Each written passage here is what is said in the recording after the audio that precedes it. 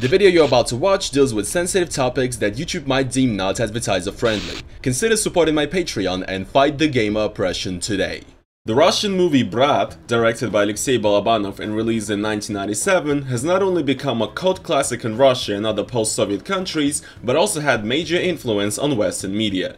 The movie and its sequel had massive influence on the storyline and characters of Grand Theft Auto 4, and the movie is now also sparking interest within a lot of Westerners, especially those that are interested in learning about Russia and its history. People loved my original Brat review and have been literally begging me to make a review of the sequel, and it's clear to see why. Brat is a very unique movie. It's categorized as a comedy on Rotten Tomatoes for some reason, but it's actually far from that. Although sometimes very funny, the movie is a gritty drama and a great authentic depiction of life in the late 90s in Russia, a country ridden with poverty, crime, gangs, and also a nation in which people are trying very hard to deal with the sudden influx of capitalism, Western culture, and media. Now, I've had massive issues with copyright on my original Brat movie review, when despite me altering the video footage massively and even speeding and chopping it up, the video still got claimed and blocked worldwide for days on end multiple times by CTB Film Company, which probably stands for cock and ball torture. Not like it's completely illegal to use this footage because it's fair use anyway, but I guess nobody really cares about laws on this website. And yes, if you guys don't know, the reason why the whole movie is gonna be mirrored in this review is also because of copyright. I would really be grateful if you guys would support my Patreon because services like that help us creators a lot with issues like this.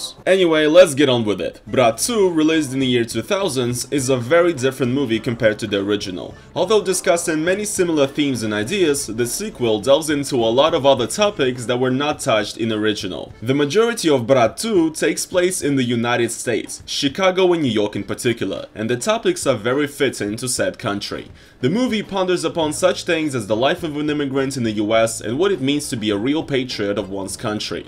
The film discusses such things as racism, the tense relations between Russians and Ukrainians, Russians and Americans, and so on. Again, exactly like with the first movie, I feel like a lot of ideas and viewpoints in it haven't aged too well in the context of modern Russia, which we will discuss later, but it's still an interesting watch nonetheless. Many people see Brat 1 as the more interesting and profound low-budget masterpiece, and think that Brat 2 essentially is just a more westernized blockbuster movie that shouldn't have ever really been made. I personally disagree with this sentiment. In fact, I love this movie way more than the first one, and it's probably my favorite Russian movie, period. I just really like the entire premise of it. The whole movie is basically the adventures of an absolutely clueless Russian guy in the US who experiences the worst and the best America has to offer. Again, I might be biased since I actually dream of visiting the US myself one day, and even though I do not plan to immigrate, the topic of the struggle of a Russian immigrant or expat in the US hits very close to home for me. This as well basically is the topic of GTA 4, and that game is my favorite in the entire GTA series for that exact same reason. Anyway, regardless of the opinions of people who don't like the movie as much though, it's still regarded as a cult classic in Russia. Brat 2 is just more ambitious and interesting than the first movie for me, and a lot of the things are just better.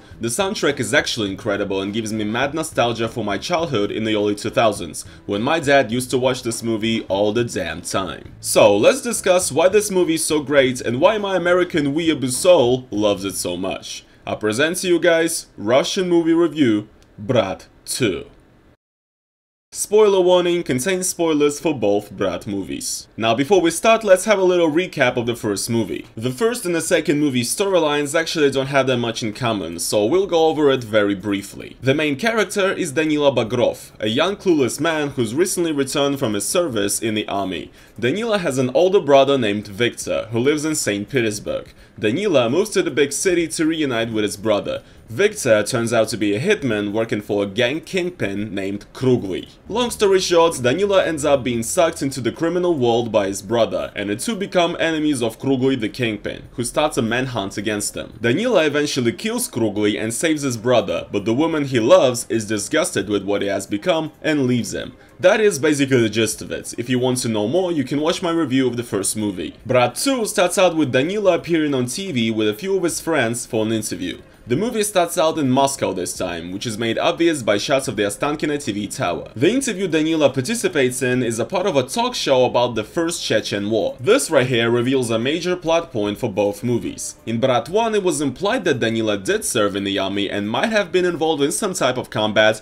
but it was never explicitly mentioned. Danila didn't like talking about it and always told people that he worked in the military headquarters and did paperwork. Brat 2 reveals that Danila did take part in combat. His friends even say that he was the bravest soldier of them all. Along with the interview, we see a few shots of Viktor, Danila's brother, who's watching the show and drinking vodka. Ехал бы, что ли, к брату-то в Москву. Глядишь, пристроить тебя куда, дурака. Да пошел он. Nothing like some brotherly love. Now, let's get the cringiest part of the movie out of the way first. Brat 2, just like the first movie, has a weird sort of product placement-esque appearance of a celebrity that doesn't really fit well to the rest of the movie. In Brat 1, it was the multiple screen appearances of Vyacheslav Butusov, the leader of a Russian band called Nautilus Pompilius. He had a few lines of dialogue in the movie and was sort of an episodic character. It did make some sense in the first movie, however, because the entirety of Brat 1's soundtrack was actually made by Nautilus Pompilius. Brat 2, on the other hand, features a weird cameo from Irina Saltykova, a pop singer mildly popular in Russia in the early 2000s. She ultimately becomes Danila's love interest and some of her songs play in the movie, but it's really just bizarre and doesn't fit the movie at all. The entirety of the movie's plot basically moves on without her. Almost all of her appearances are just her annoying Danila with phone calls when he's doing something worthwhile. It feels like not only the viewer, but the director or Danila himself doesn't even want her to be in this movie. She basically just acts like an entitled brat the whole time, and Danila even disses her music to her face. Просто там такую музыку не слушай. Она не настоящая. Где там? На войне. Why did she have to be in this movie? I will never know. Anyway, let's return back to the plot. Danila and his friends that fought with him in the Chechen War are hanging out at a sauna, and one of his mates, Konstantin, tells him about a major problem.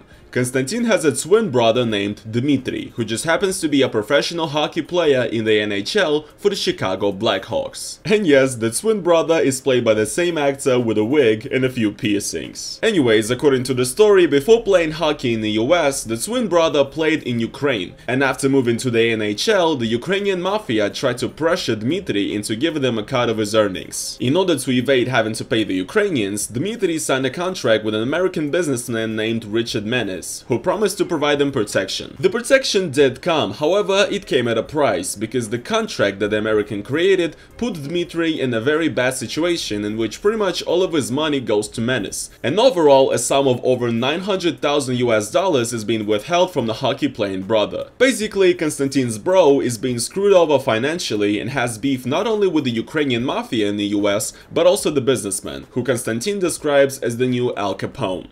Слышь, а кто это такой? Капон. Classic Danila with his great knowledge of Western culture. Konstantin tells Danila that the American businessman has actually just arrived in Moscow and is conveniently having some business with Konstantin's boss. Konstantin decides to tell the boss about the situation and asks him to talk to Menes about it. Richard Menes, who essentially is the main antagonist of the movie, is a quite one-dimensional character. He literally has no other motivation than money and greed, which is, you know, something that never happens in real life, am I right? Anyway, Menes appears in only about like 4 scenes of the movie, and he really has no redeeming qualities about his personality. He's sleazy, scummy, and a bit weird. He could easily be replaced by Dr. Evil if I care, and nothing would really change. He even has the same mannerisms. His last name is Menes, for God's sake. A bit later in the movie, Konstantin's boss actually describes all of Menes' criminal endeavors. He does all sorts of classic things. Runs a drug trade, owns hotels and bars, finances political campaigns, and also apparently is such a sick fuck that he buys snuff videos of real rapes and murders from Russia. Why does he do that? Why does it have to be from Russia? Do rapes filmed in America just don't do it for him? Who knows? He's just evil for the sake of being an evil American. But to be fair, Russians have been villains in tons of Western media for decades, so I guess it's fine. We can have our own evil American bad guy if we want to. At least once. So, Konstantin's boss tries to talk to Menes about the situation with the hockey-playing brother, but Menes doesn't really want to discuss it or do anything about it. Konstantin's boss, led by his own greed, sides with Menes and asks his goons to deal with Konstantin, so that he never brings this up again and stops ruining his business. Danila goes to visit Konstantin in his home and finds him dead. In order to avenge his dead friend and fulfill his dying wish, Danila decides that he needs to help Konstantin's brother in the US, get his money back to him, and show the evil American where the crayfish spend winter. Sorry, that's a Russian proverb, it means to show someone what for. So that's essentially the entire premise to the movie, and to be completely honest, it's pretty dumb, and in my opinion, kind of irrelevant to the movie itself. It does seem like a real situation that could happen in real life, but I honestly couldn't care less about the characters of Konstantin and his twin brother Dmitry. Not only are they played by the same actor, which is kinda cheesy, but also they were never in the original movie, and in general, the viewer's investment in their story is very low. I don't really care for the particular hockey player arc that sets off the story that much. What I truly like about this movie is the deeper topics it covers that are smaller in the context of the storyline. The relationship between Russia and Ukraine, the relationship between Russians and Americans, the juxtaposition of the two countries, the idea of what it truly means to be a patriot of one's country, the hardships of life of immigrants and expats in the US, the discussion of what matters more, truth or money, and of course the theme of the brotherhood and the relationship between Danila and Viktor, which is a needle threading through both movies. So, before Danila can execute his plan of avenging the dead brother in arms, he needs to get intel on the American and know where to look for him. Danila and his other friend track down Konstantin's boss and decide to pay him a visit. But first they need to prepare. There are quite a few funny scenes here and there. For example, Danila buys a gun from some Nazi crossdresser that owns a bunch of World War II era guns. I honestly love the writing in this movie because sometimes it delivers some hilarious dialogue. Фашист. Данила. Немец? Русский? Вообще-то у меня дед на войне погиб. Бывает. Meanwhile, Viktor, Danila's brother, arrives in Moscow and finds him by finding out that Danila's friend works in a war museum right next to the Red Square. Very convenient. We also get some shots of Viktor walking around Moscow with some kick-ass music in the background, which is a nice callback to the shots of Danila walking around St. Petersburg in the original film. The two brothers meet again, they talk it out, and Viktor decides to help Danila. Now, the fact that Brat 2 is much more of a Hollywood-inspired blockbuster film can be seen pretty easily. For example, in this scene where Danila's war friend straight up hacks a car and steals it Born Identity style something. If you guys remember, in my previous review I praised Brat 1 for how rooted in reality the film was. There was no insane shootouts or Hollywood firework spectacles where Danila was shown as some sort of god and fearless assassin. Well, I can confidently say that Brat 2 throws all the original's authenticity out the window. We get some epic hacking scenes that make no sense, and later in the movie a few shootouts where Danila takes on like 10 guys and destroys everyone. It's kind of a shame how the original movie's vision is compromised here, but nevertheless, seeing how Russians tried to make a Hollywood blockbuster film is still a fun watch. Danila arrives to the school where Konstantin boss's kid studies and ends up at some sort of school pupil talent show. The boss's kid is reciting a poem and Danila is genuinely touched by it. Danila pretends to be the new teacher at the school and asks the boss for a few words. Anyway, Danila gets all the intel he needs on Menace from the boss and leaves him be, just because he likes his kid. It also turns out that Konstantin's boss didn't actually order his goons to kill Konstantin, and it was all a misunderstanding. Meanwhile, Danila, his friend, and Viktor literally take a World War I era Maxim machine gun from the war museum the friend works at and decide to find a hideout place. One of the interesting details I noticed in the movie that I've never seen before is that Danila has a USSR passport instead of a Russian one. Keep in mind, the movie is supposed to take place in 1999, well after the fall of the Soviet Union. This is honestly a really weird detail and I'm not sure what it means. Early in the movie there's been a scene that implied that Danila is not registered as a resident of Moscow and a cop scolds him for it, but the case might be that Danila is actually not registered as a citizen of the Russian Federation. Like, he never got his passport because he refused to acknowledge Russia as a real country? Is he one of these people that think that USSR still exists and Russia is not real or something like that? He's just really weird and I honestly could not find any explanation of this online. Anyway, Danila brings the whole gang to the flat owned by Irina, the pop singer I mentioned earlier. The flat is already surrounded and being watched over by Konstantin boss's goons when Danila and Viktor decide to leave, and they make a great escape in a pretty epic chase scene. The chase goes on for a bit, and Danila thinks there is no way of escaping the goons. Viktor, however, decides to bring out the fucking World War I era Maxim gun and destroy everyone with it. This is just so over the top. I love it. Also pretty low budget too, because we don't see any of the explosions or bullets. Danila and Viktor kill all the goons with the machine gun and blow up their own car with a grenade, after which they simply walk it off. I guess all of that didn't alert the police or anything. Very rooted in reality of you, Brat too. Danila's friend finally gets Danila and Victor foreign passports and American visas. The brothers are supposed to go to Chicago. The plan is for Victor to fly to Chicago, while Danila is supposed to take a flight to New York, rent a car there, and drive to Chicago to avoid suspicion. While the brothers take their flights, Konstantin's boss employs the Ukrainian mafia in Chicago to find Danila. This is pretty much where my favorite part of the movie begins. There is nothing funnier and more interesting than the adventures of these two absolutely clueless Russian guys in America. Konstantin's boss finds out about the fact that both the brothers have just arrived to the US, and also asks the Ukrainian mafia to be on the lookout for Victor. Meanwhile, Danila arrives to New York and we get to hear one of the most iconic monologues of the entire movie, delivered by an angry taxi driver. А теперь твоя родина 2 войны и Крым просрала. Русских людей в Прибалтике сдала, сербов на Балканах сдала. Родина. Сегодня родина там, где задница в тепле. И ты лучше меня это знаешь. Затем и приехал. I really like the spots. I've seen a lot of people online make the claim that Brat 2 is essentially pro-Russian propaganda that paints Russians as the force of truth and good in this world, while the Americans with their greed are the embodiment of evil. And yes, it's partly true. And if you guys remember, the character of Danila had a very anti-American stance even in Brat 1, and Brat 2 goes even further.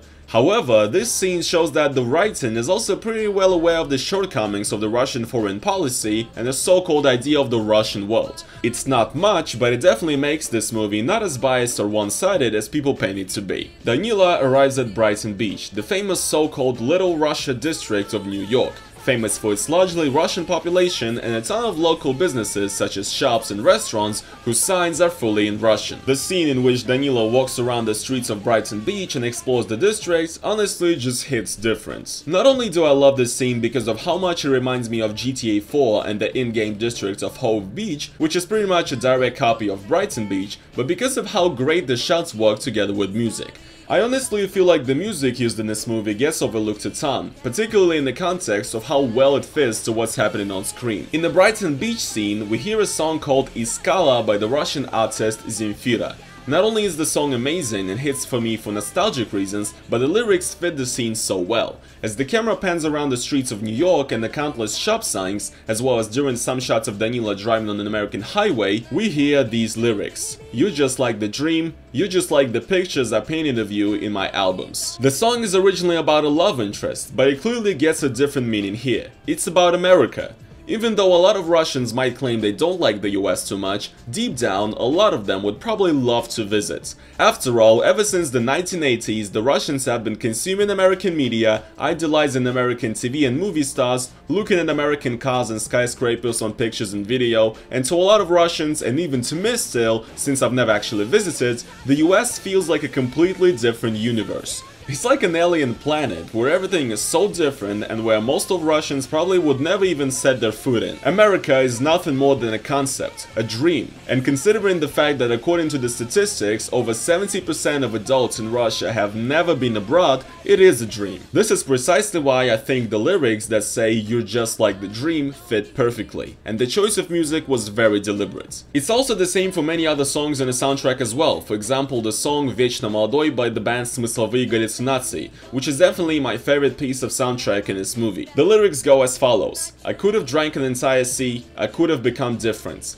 Always young, always drunk. These lyrics echo really well with the theme of the criminal lifestyle and the regrets that come along with it. The thoughts of how life could have been different. Anyway, let's get back to the story because I could go on forever about this. Danila goes to rent a car to go to Chicago, and the guy that's renting him the car is the most stereotypical Russian Jew of all time. He promises Danila that the car is really good and worth the money, and would not only drive him to Chicago, but all the way to San Francisco and back. He then hits him with the following line, which has become iconic. Мы русские, не обманываем друг друга. The joke here is that, of course, the car breaks on the way, and the lying Jew lied about the car being good. This right here didn't really age too well in my opinion. The implication here is that the Jewish man, who by the way speaks the most cartoonish Jewish Russian accent ever, almost sounded like a caricature, lied to Danila about being Russian. And I guess if he was a real Russian, then he wouldn't exploit Danila like this and essentially scam him.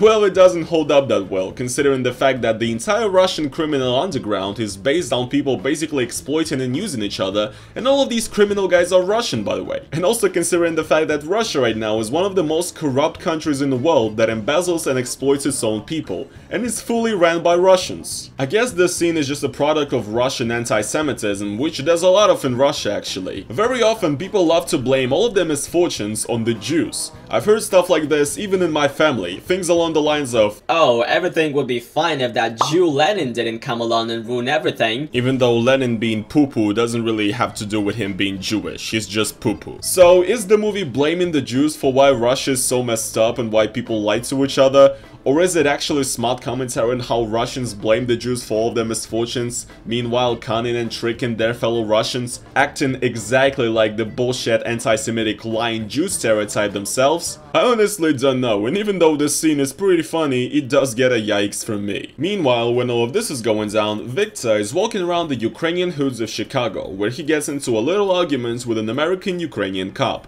who wants to bust him for drinking in public. Ah, those damn Ukrainians with their loss. In true Russian fashion, Victor beats up the cop, steals his money and his gun. So Danila is driving to the American countryside and his car breaks down. Now, since Danila's car is broken and he cannot drive anymore, he hitchhikes a truck and sets on his way to Chicago. The truck is driven by an average Midwestern dude named Ben Johnson, with whom Danila forms a pretty wholesome bond, despite barely knowing any English at all. I'm an American. I live in America. Я живу в Америке. А ты откуда? I'm Russian. Russian? Русский? Ага. From Moscow? Из Москвы? Moscow. Russia's very big. Россия очень большая. Very big.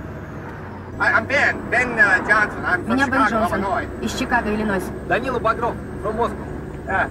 What do you do? Чем ты занимаешься? I'm a truck driver. Я I водитель. drive a truck. Я вожу грузовик. А ты? You? Студент. Медицинский институт. Oh, a student. A student Студент. studying to be a doctor. Учишься на доктора? Yes, doctor. I really love this little arc of Danila and Ben's drive to Chicago. It's just really funny to see Danila, this tough guy, act like a literal child who's excited when seeing a new place for the first time, looking at everything and eating burger. Moreover than that, it's a pretty wholesome scene that shows that friendship between Americans and Russians is possible. The story of how this scene was shot is also pretty funny. The crew couldn't find a truck or afford to buy one, and so the truck used in the scene actually belonged to a random driver that was hitchhiked by the crew. The driver was actually going to Detroit and had about 4 hours of free time, in which the crew managed to film all the scenes which required the truck. So, Danila and Ben finally arrived to Chicago, and by chance, Danila meets a Russian prostitute named Dasha, who he will later cross paths again with. Afterwards, we get a bunch of shots of Danila essentially trying to find a place to spend the night in Chicago, since his credit cards end up being overdrawn. Danila spends a freezing cold night outside, while Victor isn't doing so bad. He's on a Chicago tour bus, drinking booze with a bunch of hoes. What a pimp.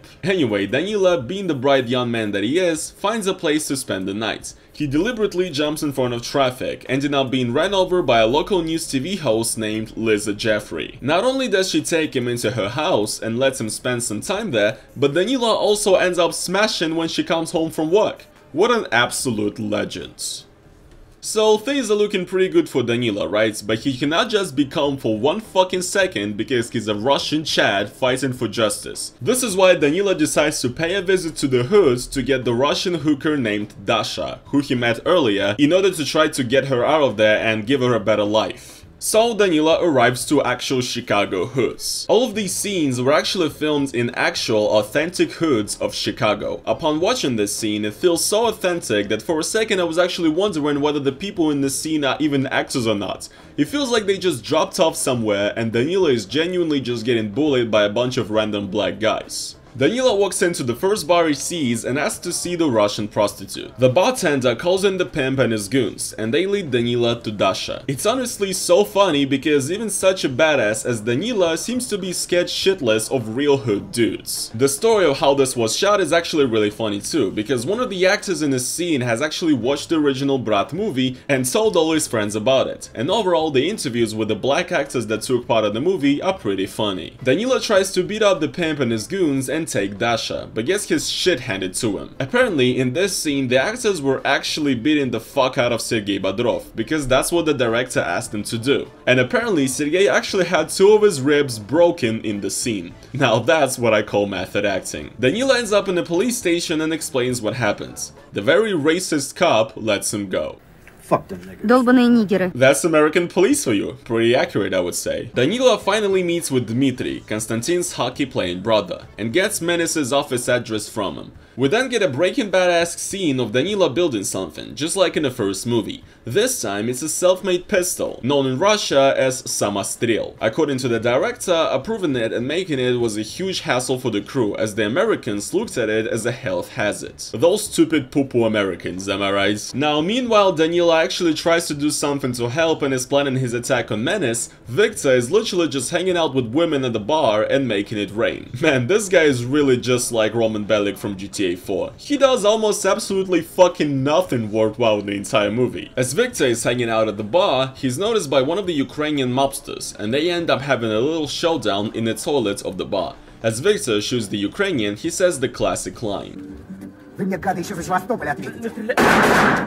I've already discussed this particular line in detail in a review of the previous movie, but I'll repeat myself. The movie definitely has a pro-Russian, even nationalist stance. This line is an obvious reference to the fact that Crimea used to be a part of Russia within the USSR and was part of Ukraine in the time of filming of this movie. Now, of course, as Russia has taken control over Crimea, this line is often celebrated and is called prophetic. Just like I said in the previous video, I literally do not care at all for the so-called idea of the Russian world, neither do I like Russian imperialism or nationalism, so I personally find this line pretty cringe. The creators of the movie definitely have politics that are very different to mine, but that is completely fine, and I do not let it influence my enjoyments of both Brat movies. Danilo meets with Dasha again and asks if she can help him to get a gun. Dasha organizes a meeting with a bunch of gangsters who are supposed to sell Danilo an Uzi for $2,000. However, instead of buying the gun, Danilo uses the self-made pistol that he made earlier to shoot one of the goons, scare off the others, and basically get everything for free. Danilo and Dasha become a team. The pimp and his goons come to kill them, and it's such a funny scene. Я узнал, что у меня есть огромная семья.